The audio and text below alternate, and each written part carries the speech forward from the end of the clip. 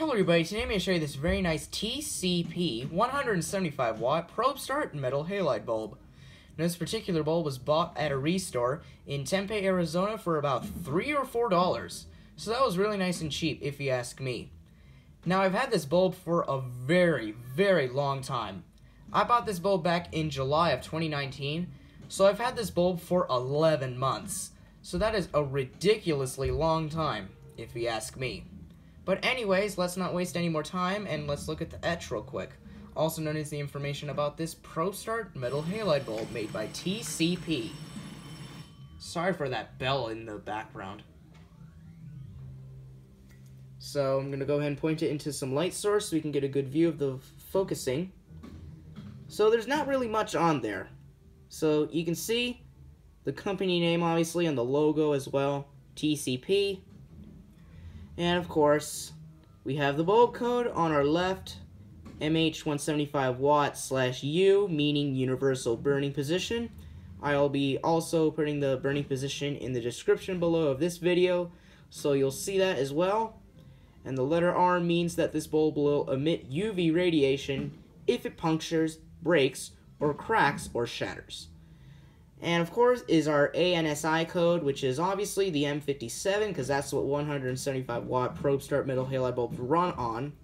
And of course, I don't know if you can see it, it's upside down. It's the warning symbol of mercury. So there it is right there. I'm not sure if you can get a good glimpse of it. Right here's the product number, and there's its phone number.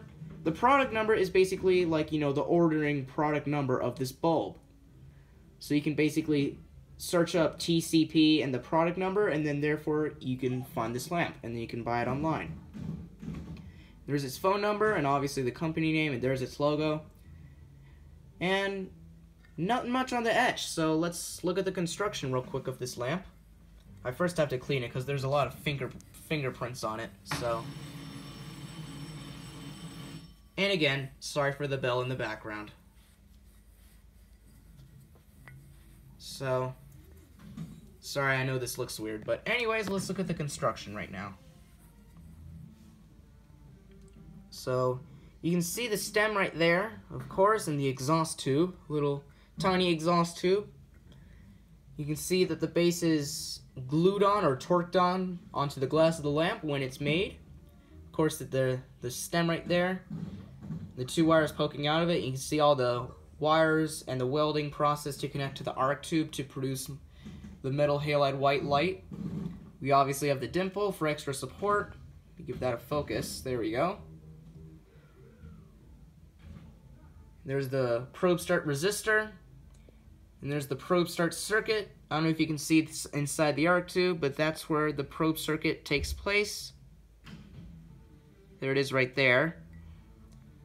And you can see some metal straps supporting the arc tube as well. And there's a little tip on the arc tube to suck out all of the normal air and replace it with pressurized argon gas at around 50 psi, which is really high. So, and we also have a very nice hard aluminum base with a ceramic insulator. Unpolished, meaning rough. So, anyways, that's it for the construction. I might as well give you some specifications about this lamp, and then I'll turn it on. So this particular metal halide bulb here produces 14,000 lumens, so it's equivalent to a Philips 175 watt probe start metal halide bulb. And I do have a few of those lamps. I have a coated one and about, I don't know, let's just say about 5 clear. Some of them are medium based as well, so that's that. And I also forgot to show you that this bulb has never been used, because you can see the little mercury ball rolling around in the arc tube, and the halide salts rolling around as well. There you can see the halide salts, sodium iodide and bromide in the arc tube, waiting to be ionized and vaporized. So anyways, I already said the lumen output, it said it was 14,000. And the average lifetime on this bulb is 10,000 hours. That's what a typical 175 watt metal halide bulb usually has. And once again, sorry for the bell in the background. I cannot control it. But anyway, the color temperature of this bulb is 4000 K or cool white, and this bulb is obviously not dimmable because this is an arc lamp. So, anywho, And obviously the burning position is universal according to the etch on the bulb and the arc tube, because it has 2 coatings of ceramic. So, and however, the color is white, but over a week ago I made a green metal halide bulb video, which is my Plus-Rite 400 watt probe start green metal halide bulb. And if you haven't seen that, you can check it out in the home channel page of my channel name. So there's that. Now, I believe that's that. We're going to go ahead and give this bulb a shot and we'll see how it starts up. And the fixture that I'm using is, get this, a pole lamp. I have a ballast equipped on the pole lamp and it's plugged in into the pole lamp. And therefore, it goes all the way up there near that Broncos flag. So, and also, always wear welding goggles when testing high intensity lamps because they have very high lumen outputs and they can blind you very badly. So that's why I'm going to wear welding goggles for this demonstration here. So I'm going to go ahead and put it on. Alright. Now we'll put the bulb in the fixture and we'll see what colors it gives off. And hopefully there will be no issues with the arc tube whatsoever, just because metal halide bulbs have a very nasty habit of arc tube rupture, which means that the arc tube will actually explode and cause high temperature quartz fragments to fly out of the lamp. And plus, this is an enclosed rated lamp because it has the letter E, meaning enclosed. So anyway, I'm going to go ahead and set the camera right here on this pole lamp so you can get a good view of the arc tube and the whole bulb itself. And I don't know how I'm going to set this up. It's going to look something like this. And hopefully I'm not near any live or electrical live wires so I don't get shocked from the high volts and such. Anyways, we're going to go ahead and turn on this lamp. Here we go.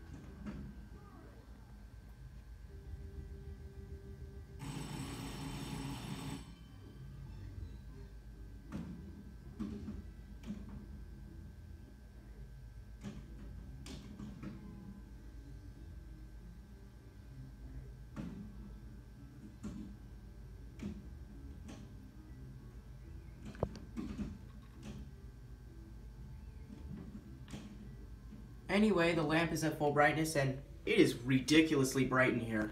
even for a 175 watt middle halide bulb, still very bright.